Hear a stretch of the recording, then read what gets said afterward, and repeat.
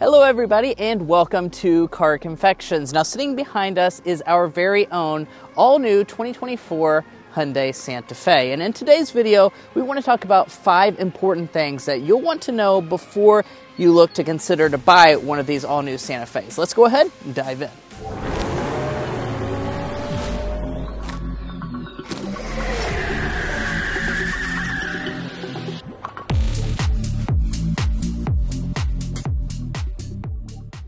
Now the first thing you might want to know is which trim level is the best pick for you. You know, which one is going to have the features that you want. So let's go through some of the main features that you might be looking for.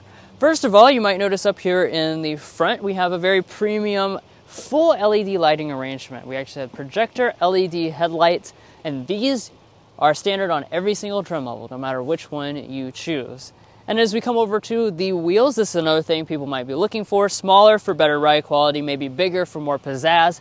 If you choose the SE, SEL, or XRT, you're going to get 18-inch alloy wheels. We have a contrast design on this SEL. You can get 20-inch alloy wheels on the Limited and 21s on the Calligraphy.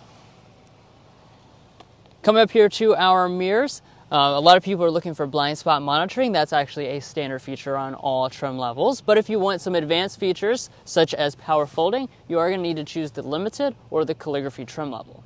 For some other exterior details, if you want the raised roof rails, you need to choose any trim level except for the base model. As we move around to the back, again, you're going to find that you have LED taillights across the entire lineup. Some models will come with black badging instead of the silver badging you see on this example. Now, while I'm back here, I do want to mention the tow rating. The XRT is going to have a higher tow rating than the other trim levels at 4,500 pounds. It also comes with all-terrain tires for more off-road capability. But I'm sure a lot of you guys want to know about the features on the inside and what creature comforts you're going to get. Well, they do all have smart entry, so that's certainly very nice. But as you head inside, I do want to break down some of those big features that I am sure a lot of you guys are, wanting in your next new vehicle. Now, as far as the seats themselves, I want to talk about the materials. The base model does come with a cloth seat. So if you like the cloth seat, you will have to choose that base model. The SEL is where you upgrade to the H-Tex leatherette, as you see here. This is honestly a pretty realistic faux leather, so don't be too afraid to get this version. I think it feels very supple. The Limited is, though, where you get the real leather seat, and then the Calligraphy actually gets a fancier grade of Napa leather. So there's all types of different seating configurations depending on your trim level. Now, as far as the main features to talk about inside this cabin and what trim levels they come on, I'm sure a lot of you guys are looking for the latest and greatest technology. I'm happy to say this large infotainment screen is standard. This is running the latest software, and it's on all versions of the Santa Fe. Now, there are slight differences between the trim levels, especially when it comes to the gauge cluster. This is going to be like a partial digital gauge cluster on the lower trim levels. It will be a full digital gauge cluster on the higher end models, Limited and Calligraphy specifically. Those 2 trim levels also are going to get the heated steering wheel, and those 2 trim levels will also get ventilated front seats. So Limited and Calligraphy are going to get you a lot of those bougie features you may be wanting. Heated seats, though, are standard on all but the very base version of this Santa Fe. Also standard on all but the very base version is the dual zone climate control. So that's a big deal for a lot of you guys. Now, wrapping up things that might be important to you, a moonroof. As you can see, this SEL does not have a moonroof. XRT does actually get a conventional style moonroof, and Limited and Calligraphy, those 2 trim levels are going to get a dual pane setup. So in conclusion, which trim level do we think is the best value? Well, we think that is the SEL, which is what we have with us today. It slots in around $6,900 cheaper than the next trim up, which is the Limited. So really big price difference between those for equivalent all-wheel drive trim levels. Now, if you want a little bit more of the fancy features, such as like the moonroof and the ventilated seats, we would recommend getting the Limited trim level, because the Limited is going to give you about 95% of what you get on the Calligraphy, and it's still going to ring in around $3,000 less than the Calligraphy trim level. Now, of course, if you want the most features, get the Calligraphy by all means, but those are the 2 trim levels that we think poses the best value. The second thing you might want to know is what's under the hood. Well, the Santa Fe will have two different powertrains, a traditional gas powertrain and also a hybrid offering. The hybrid will be available soon, but is not available right now, so keep that in mind. In terms of power, this is a 2.5 turbo with 277 horsepower. If you choose the hybrid, you'll go down to 232 horsepower, but the fuel economy will improve. It will likely achieve in the mid 30 mpg combined rating.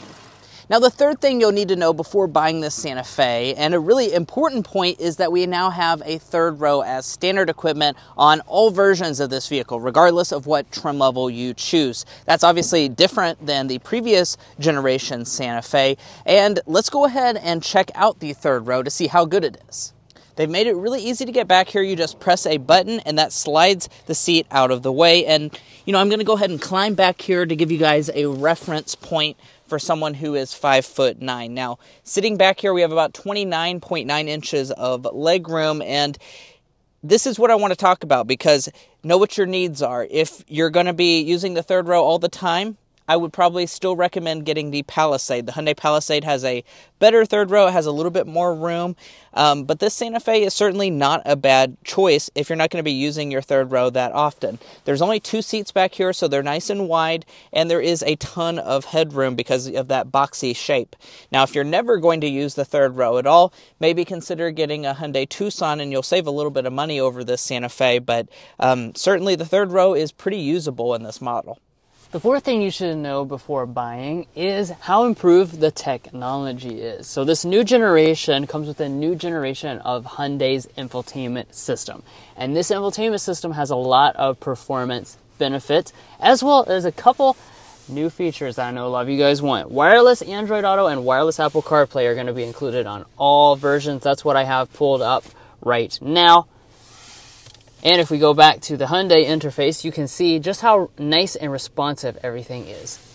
Now, the fifth and final thing we think that you should know before buying a Hyundai Santa Fe are the numbers associated with it, aka how much should you pay for this new Santa Fe. Now, I know there's been a lot in the news recently about dealer markups and all those things that's been going on for the past couple years.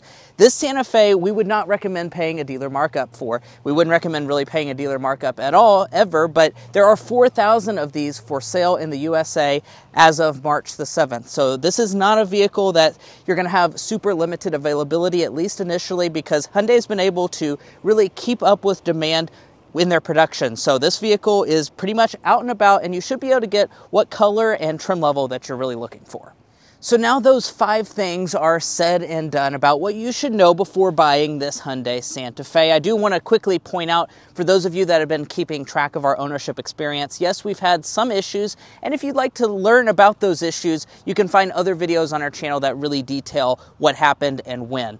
But we're not going to be going into much detail about that in today's video. The last thing I do want to point out is the pricing of this model. You start around $33,950 for an SE front-wheel drive, so that's the entry point into the Santa Fe lineup. Of course, you go all the way up to that Calligraphy, which is a little under $47,000 as a starting point, so you have a pretty wide range of prices for this all-new model.